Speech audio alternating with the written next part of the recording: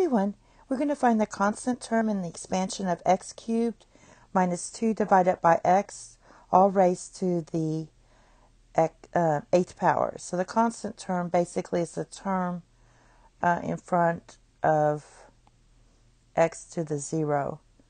So we get started. We're using this formula here.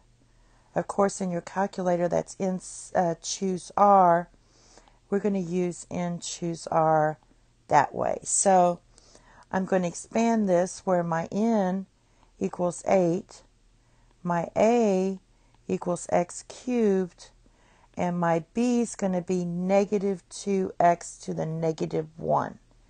I rewrote this and put the x in the numerator, so it'll make it easier. So I'm going to write this out, formula. So that's going to be 8 choose R. My a is x cubed, and that's going to be to the n. So our n is 8 minus r. And then I have negative 2x to the negative first power r. Now what I want to do is solve for r, knowing that x to the 0 is my constant term. So all I'm going to do is look at these x's right now and solve for r.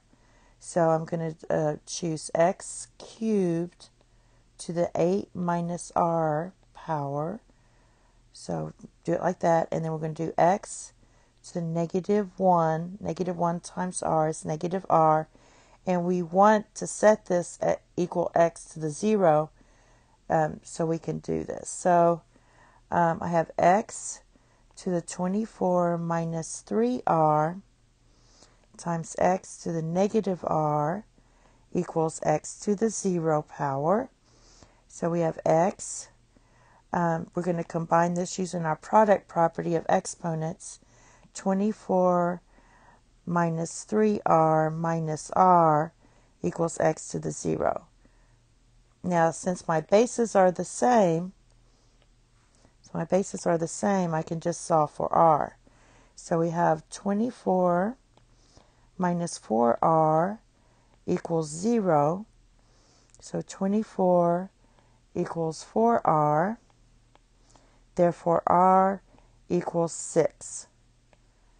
Then all we're going to do is plug that in here and evaluate.